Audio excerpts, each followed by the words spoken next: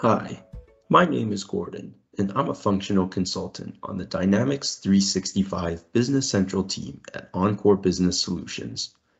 In this video, I'd like to show you how to process an EFT or electronic funds transfer in Dynamics 365 Business Central.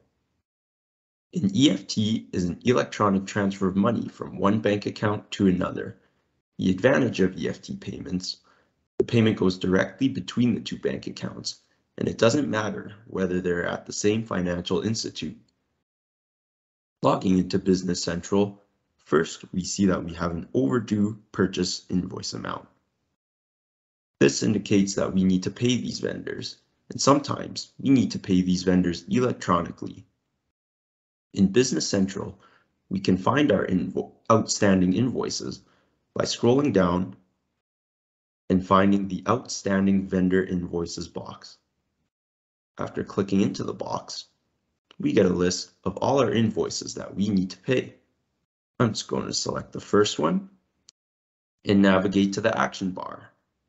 Hit Process and Create Payment. This action will bring us to the Create Payment pop-up, where we can populate some fields.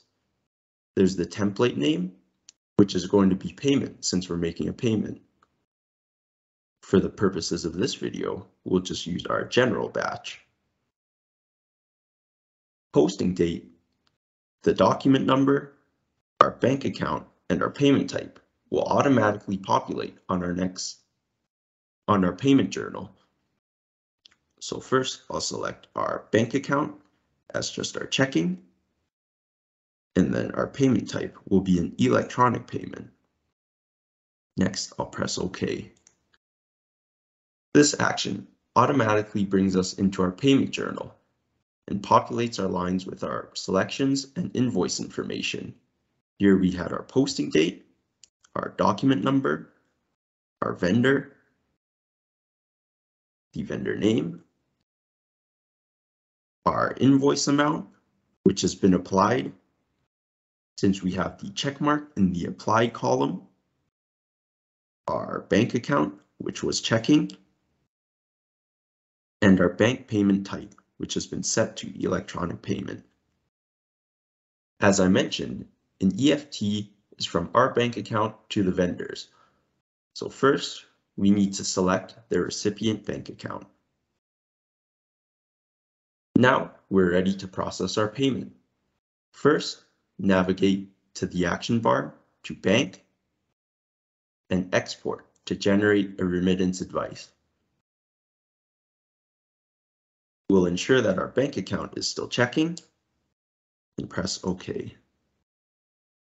This generates our remittance advice. Opening it up, we can see that the amounts are the same and it's applied to our invoice. Once that's been generated, we're ready to generate our EFT file. To do so, navigate to Actions, Functions, and Generate EFT File.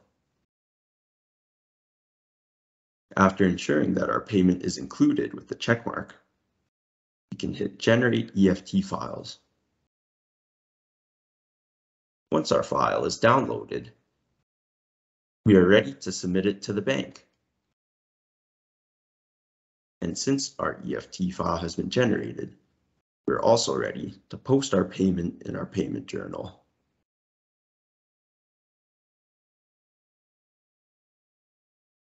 This concludes how to process an EFT payment in Dynamics 365 Business Central. Please contact us if you have any questions.